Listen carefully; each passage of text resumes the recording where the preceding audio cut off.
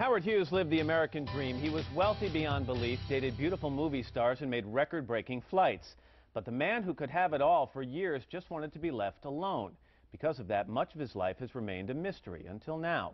Author Richard+hack uncovers America's first billionaire in his new book, simply called Hughes. Richard+hack, good morning. Good to see you. Thank you very much. You say, I'm fine, thank you. You say this is a different perspective on Howard Hughes because the other books have been written based on stories told by people who knew him. You think this is his point of view. How could that be?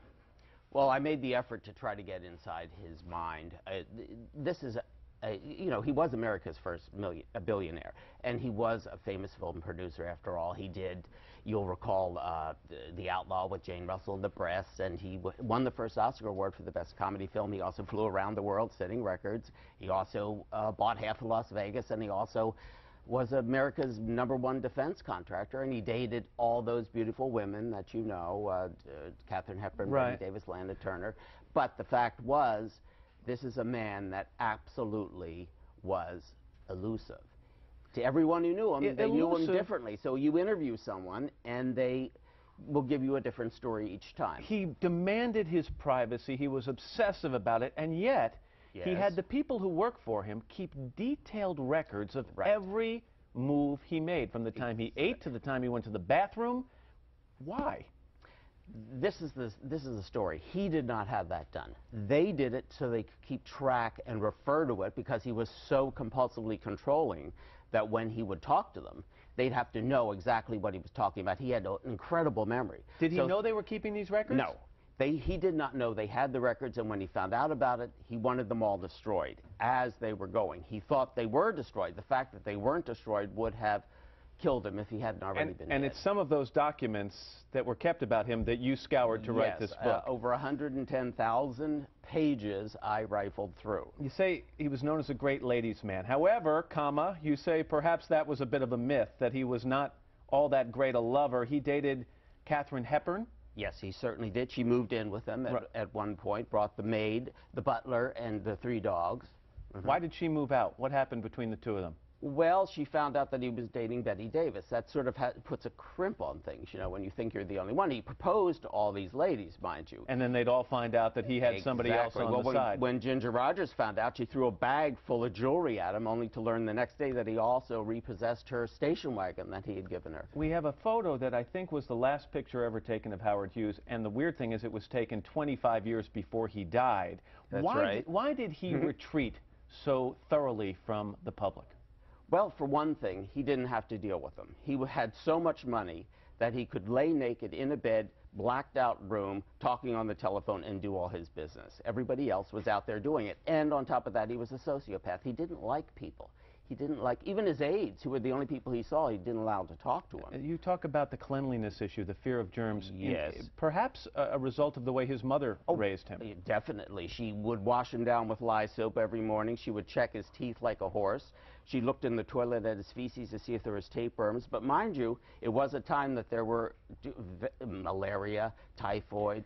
There were epidemics everywhere, so she was concerned. Here are the rules for when someone would come into the room where he was staying. This is part of a memo. It says, before opening the door to the room, the man is to stand with a folded newspaper in his right hand, rapidly wave it for at least a minute to eliminate the possibility that flies will enter the room. Using 8 Kleenexes placed in the left hand, the man who's rapidly waving the newspaper will knock on the door. When HRH responds, the man will open the door using the hand with the Kleenex. I mean... Right, as opposed to the dirty hand. I mean, hello, Howard, you know. The man was a bit compulsive, let's face it, but on the other hand, he was absolutely the most amazing man that America has ever created, ever. Okay, I have got to interrupt you right now. Sorry. Richard+hack, thank you very much. We appreciate the book is called Hughes. We want to go live right now and show you a picture of the World Trade Center, where I understand, do we have it? No, we do not. We have a breaking story, though. We're going to come back with that in just a moment. First, this is Today on NBC.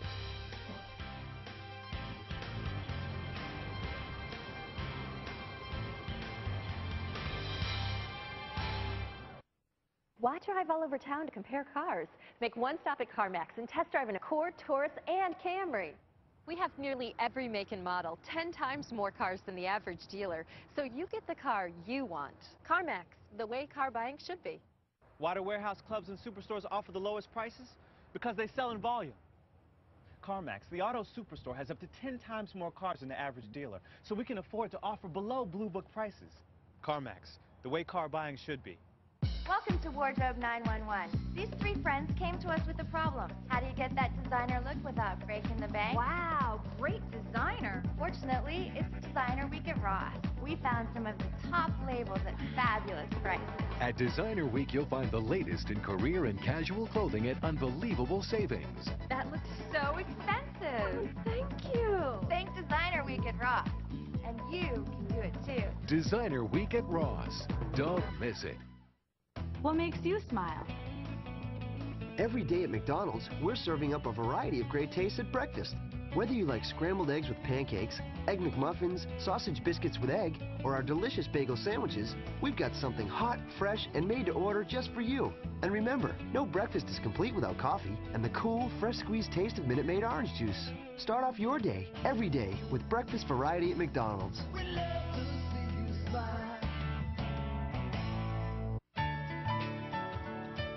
As Matt just mentioned, we have a breaking news story to tell you about. Apparently, a plane has just crashed into the World Trade Center here in New York City. It happened just a few moments ago, apparently. We have very little information available at this point in time, but on the phone we do have Jennifer+Oberstein, who apparently witnessed this event. Jennifer, can you hear me?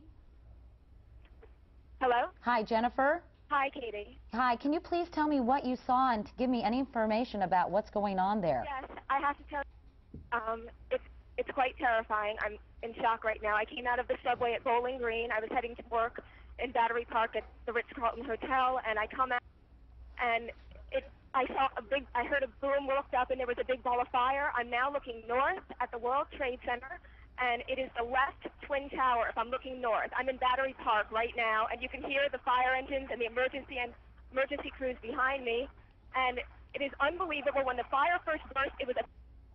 Hello? Go ahead. We can hear you. In air like I've never seen before, and as you know, I used to work in news. I've never seen any fire like this in the air, and the pieces of the building were flying down. It looks like it's like the top, I can't even tell you, maybe 20 floors. Intense smoke. It's horrible. I can't even describe it to you. Do you have any idea what kind of plane it was? I'm sorry? Do you have any idea what hit the World Trade Center? What it was? Yeah, what kind of plane? We're getting reports that an airplane hit the building. Oh, I didn't even know that. Honestly, I was walking up, and it looked up and saw a big boom and fire. You know, I got to tell you, we were all saying around here that it was very interesting that it would be a bomb and it would be so high up. So perhaps it was a plane. We have no talk of a plane. However, I have to tell you, there are still things flying in the air. I mean, it's mind-boggling, and it's horrifying. Jennifer, it's Matt Lauer. I'd like to ask you, while you were close to the building, or have you, since the explosion, seen anyone who's been injured being taken out of the building? Are there ambulances dealing with people on the sidewalk around the building? No, I have not. I have not gotten that close. I have to tell you that my father works in the World Financial Center, and I first called over there to see, because it's next door, to see, you know, if he was okay. I couldn't get through, and I'm far away right now. I thought it might be a little dangerous to get too close. I saw lots of debris coming down, and right now I'm in Battery Park. I don't know, you know, it's probably a 5-minute walk from here to the World Trade Center, but the smoke is incredible. I mean, I can't see the top of the tower, and it's starting to cover the top of the second tower. In fact, we're looking at pictures right now, Jennifer, with a huge gaping hole on the side of the building and billowing smoke. So I'm right now, you see, yeah, I see major fire. I definitely see fire.